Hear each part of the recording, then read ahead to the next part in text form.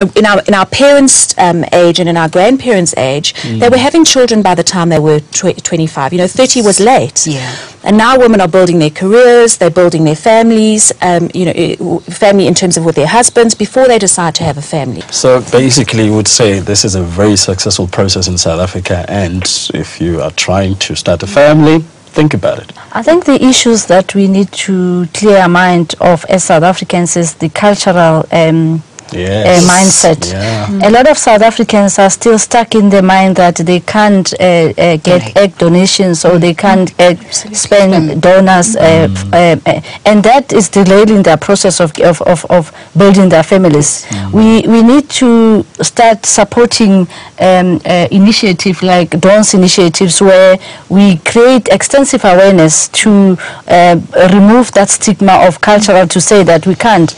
Technology now, it's so advanced that every woman or every couple that would like to have a family can be able to be assisted. Obviously, in life there aren't any guarantees. All that we're doing to strive to have our families, it's trying your level best, so that when your level best fails, you know that you have exhausted all the expertise that are there. Dawn, in terms of just checking, people go for regular medical checks. Would you advise young women to just check if they are fertile, they're ready to have a baby, even if they're not trying to conceive? It's a very good question. And for you, Rakhaji, if you had a daughter, would you discuss this? Maybe when they get to varsity, or when they're just about to finish, to say, young lady, these are the things you need to look at? I tend to feel that as South Africans we are reactive as opposed to being proactive. And perhaps a lack of knowledge is partly to blame for that in the field of infertility. But I certainly recommend to my friends, and I would recommend to women out there, if you're 30 or older and you're planning on still having children, rather be proactive. Go and see a fertility specialist, have the blood tests and the necessary physical examinations, and get a yes, I'm fine, or get a, your levels are starting to decrease in terms of fertility. You should be looking at the option of, for example, freezing your eggs, or if you are ready, rather start a family sooner than later. But we don't tend to do that. We tend to wait until there's a problem, and then we are reactive about, well, now how can I fix this problem? And I think if that's the biggest message, from Gift of Life, if we can send out dealing with infertility on a daily basis, is go and get yourself checked. Well, we hope that our viewers will be learning and picking up, information, and we'll continue talking to you, especially on this particular issue on fertility and infertility.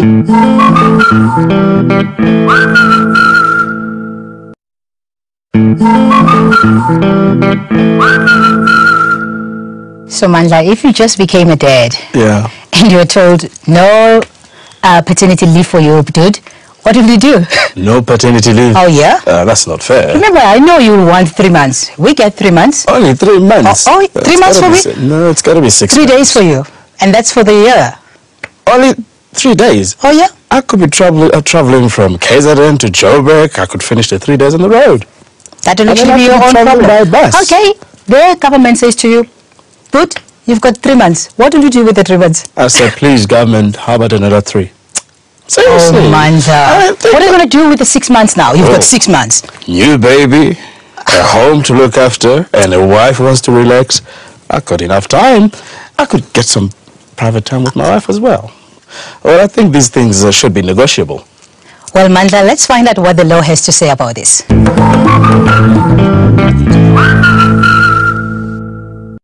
Guys, tell me, if you're given 3 months of paternity leave, how do you feel about it?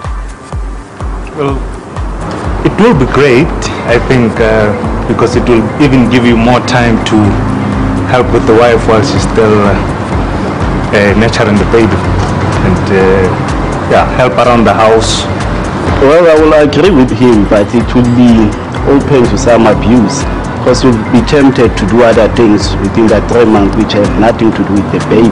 So I guess it will be up to an individual as to how they behave.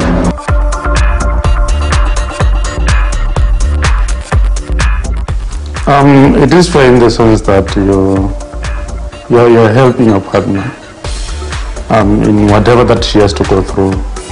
Particularly during the maternity leave, which can be given to a woman.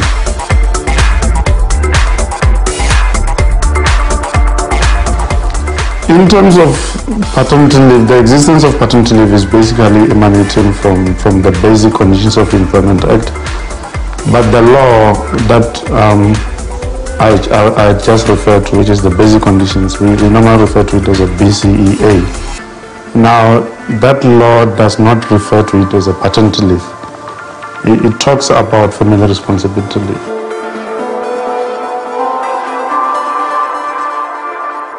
Yeah, with the family responsibility leave, that the law says is 3 days per year. Only 3 days.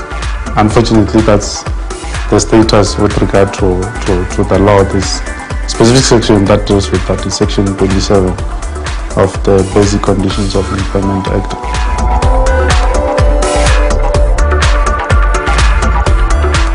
In the event that they have to make use of days of work in order to make sure that they discharge their family responsibility duties, the law obviously will revert to that family responsibility leave as outlined in section 27.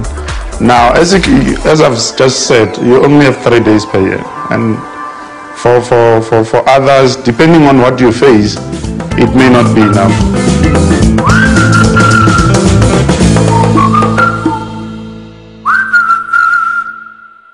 There are many parents who have or are preparing for twins, triplets, and hopefully for more. So today we're talking to these parents and find out if it's double the trouble or triple the fun. Marion, with your boys, do you see a big difference in them at this age, in their personalities, or are they still too young for you to be able to tell that? They are so different in some ways, but in other ways they are so alike. They look different, but they like the same toys and they like the same food, and they seem to have the same interests in general. Regan was definitely more sickly than Braden was, but nothing serious, luckily. Did you have anyone who was more sickly? Yeah. Look, I think the issue with triplets is that they tend to be born premature. So we kind of have, you had this as well, Janice, they are much more at risk, and so they need a lot more help and care. And Katie was my littlest, and she definitely had some small problems with reflux, which then caused her to have ear infections, and she had her tonsils out very early. She had her tonsils out at 2.5, which improved her enormously once we did that. Marion, I've got something I really want to ask you. Your 2 elder boys you delivered with natural birth, and then you had to have a C-section with the twins. Why was that? I think it comes down to the medical staff and their requirements.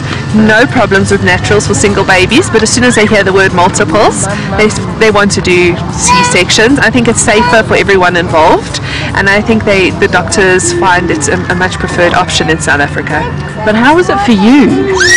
It was tough because the natural birth you heal within a day or two and you're up and going and part of everything, whereas the multiples, I felt I was a bit out of it for a while. Couldn't bend down and bath them. It wasn't so easy to carry 2 at the same time, so it definitely was harder than when I had the natural birth. You had a C-section also. What was it like for you?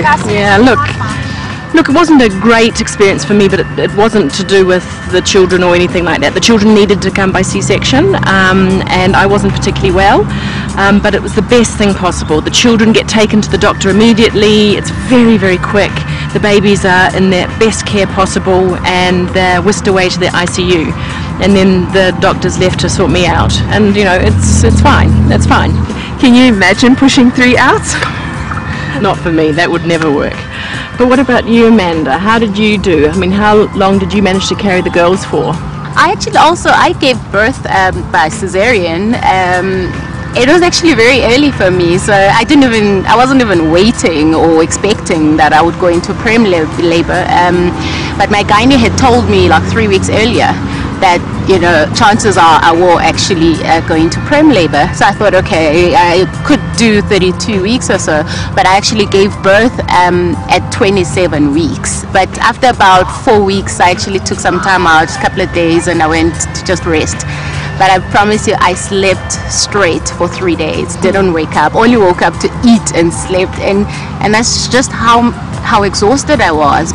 If I don't get my sleep and if I don't rest, I need to ask for help. People need to come and You need help. And you need your priority list. Your priority list really starts to become very important. Yeah. A lot of little things seem to fall by the wayside, and I think it would be nice if other people would just understand that our days are overwhelming. Can I have ice cream? Hi, honey. You want ice cream?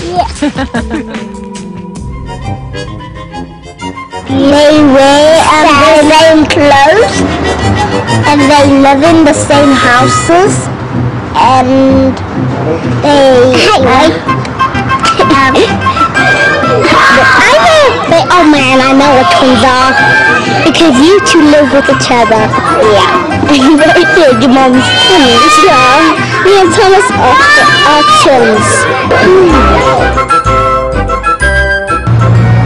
Triplets is chips. Chocolate. What do you think triplets are? Triplets are like hamsters.